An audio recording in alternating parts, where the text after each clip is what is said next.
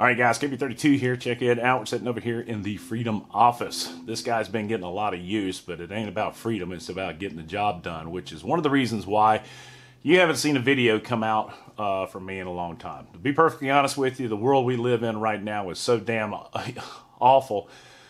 I'm almost ready to go wake me up when the shooting starts because I'm ready to go. So in any case, no, I have not given up the YouTube thing. It has nothing to do with being demonetized. I am going to get with CloverTac, and he and I are going to go over a couple things when I eventually do have the time to dedicate to it. But it's been a lot of work with the real job lately, which just doesn't allow me to have a whole lot of spare time. And I'll be honest with you, after a 10 or 12 hour day, I'm mentally drained, and the last thing I want to do is have to turn it on, find something related to, I don't know, the Supreme Court or whatever is going on. But in any case, that doesn't mean I'm not going to do videos in the future. I got about 2 more weeks of this extreme workload that I'm having to do. But I thought it'd be kind of cool to sit down and have a chat with you guys, show you what we do have coming up, because the review stuff is stockpiling. It's moving and moving and moving. So I just wanted to give you a real quick glimpse on what we've got coming up in the future. Yeah, clean shaven, coffee, Bojangles iced tea, all kinds of crazy stuff. So I want to start off with this. This is pretty cool. This is from the guys over there at Optics Planet. This is their Tribe Defense. This is a magnesium alloy type material. It's not all magnesium alloy. It's it doesn't dent or scratch or etch like it does, but it is very light. So we're going to build a couple rifles around this guy and do some tests on it. And it comes with a really nice knurled barrel nut.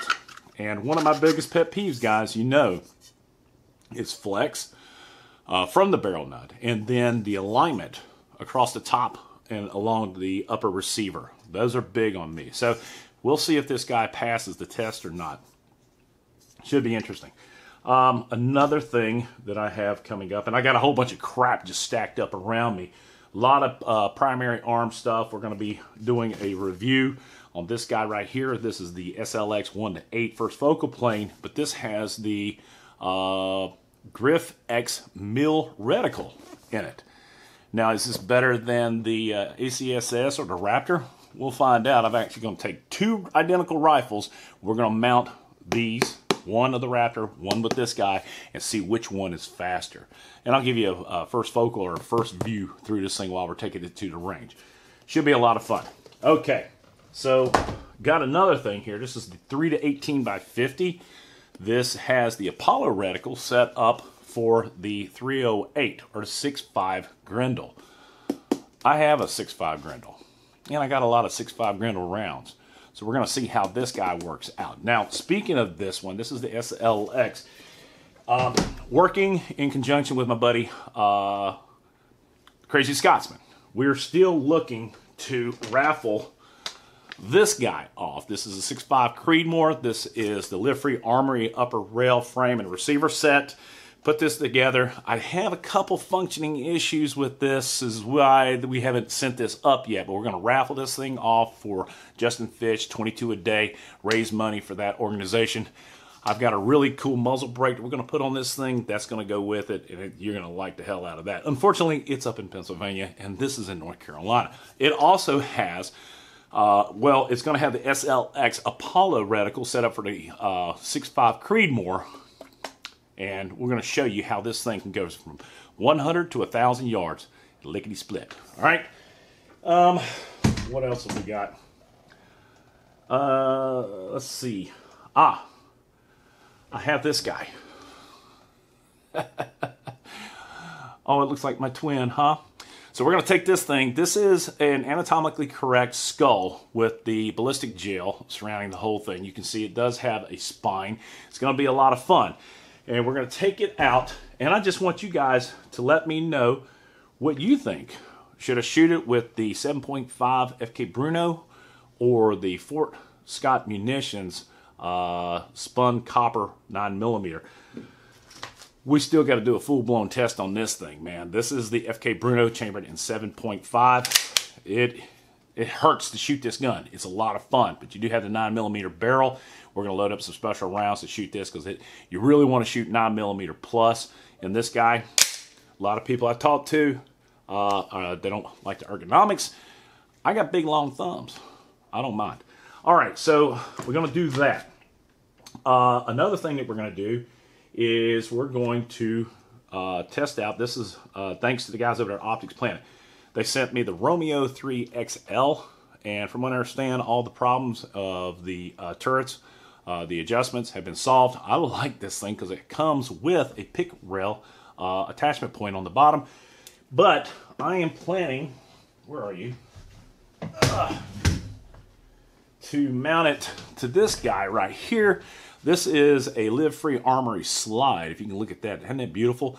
I like the XL. It's a little bit bigger, and we'll see how it works out. This is the Holosun ACSS Vulcan with the circle dots. Speaking of which, we're going to be testing out one of those because we picked one up in the green. So this is going to be a lot of fun. We got a lot of circle dots. The cool thing is Live Free Armory is shooting out a 19 slide. A Glock 19 slide basically looks almost identical to this, which may take the place of my 19X slide. I don't know. We'll see how well I like it, but I like this pistol. This thing is set up absolutely beautiful. Ghost trigger, Ghost tactical trigger. I love the high-rise sights and that the Vulcan reticle with the circle and the chevron is just absolutely incredible, especially if you're laying in an adverse position. You know which way that dot needs to go. All right, what else we got? All right, so we built a new rifle because, you know, we have to. This guy right here, this is all carbon fiber. Lancer handguard, and then a Proof Research 1-in-7 twist barrel. Also topped off, this is the primary arms. This is their ACSS DMR HUD. And I want to see how it equals out with the 77 grain. It should be interesting, and we've got a Lancer bolt carrier group, Timmy trigger in this thing. It's about 1.5 pound. Oh yeah. So this could end up being the new DMR rifle. I'm not sure. That's probably going to fall. I might have to do push-ups while we're on here. Also, one of the things I've been working on for quite some time now, I want y'all to look at this. Look on right here. This is like a sleeve, and it's adjustable gas block. This is on a Criterion barrel Ultradyne muzzle brake. This is a UTG handguard. I like this. This is their new knurled one. I got a couple of these things, and then we've got what do you call it? I can't remember who's got everything on this one. I've had pulled this upper off of another one just to develop this rifle. There's a couple different sleeves that you put on here, different lengths. They will work with a slimline handguard, so this is going to be fun to test out in the field. Kyle, haven't forgotten about you. All right, what else we got? My good friend Ethan Manning sent this out to the channel. This is the GMR-15. This is 9mm PCCR. I actually had this when we went and shot down at the Two Gun Nationals. I would have been a lot better off had I probably used this versus the rifle that I tried to build, and I was trying to compare if I could build a rifle to comparable to this one. This has actually got a really cool barrel on it. It's only like 5.5 inches, but it's a shroud all the way out. This has got the Mark III handguard, their roller trigger on this, and I topped it off with a Holosun. It does have the side charger, which is really cool right there, if you can see. Look, yeah, cool thing about this is I like it so much, I bought it. Oh yeah. These aren't gimme rifles. These aren't the ones they just send out, but I like this one so much. I wanted it in my inventory. It's got just one of the best rifles altogether. The Holosun, this thing is huge, and you got a really big window in that one. All right. So we're gonna do a review on that. 9mm. Speaking of 9mm, the guys over there at Callaway Ballistics, don't forget KB32 TAC, I believe it is, the discount code. You can go to my website, kb32tac.com. These guys right here. Now this is cool. They make 9mm, 5.56, all kinds, and they're working on a 6.5 Creedmoor. I've got to take some of those rounds out and test them. But look what now they got. 38 special. How about that? So we're gonna take those out, blast some rounds. I might shoot that skull with that if there's anything left. It'd be a lot of fun. And okay, so the whole plethora of really cool stuff from Primary Arms. Of course, I've got 1, 2, 3, 4, 5, 6, 7 optics to pick out. Now check this out. This is one of my premium rifles that I always put together. I've got 4 of these that I put together. Now this one has got the new magnifier plus the SLX with the ACSS reticle. Now, the great application. What's the advantage of going with the flip side versus a 1-to-8 power scope?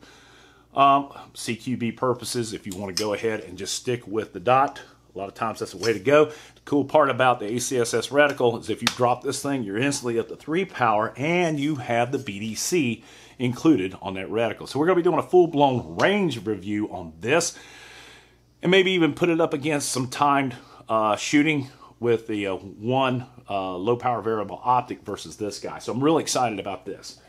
What else we got? Ladies and gentlemen, Palmetto State Armory. Look at this bad boy right here. This is their GF3 with the beautifully knurled wood. I will tell you this right now. I absolutely love this little deal right here. Just picked this up the other day. I like AKs. It's always good to have one. The trigger, as always, is absolutely beautifully smooth. What else? Oh yeah.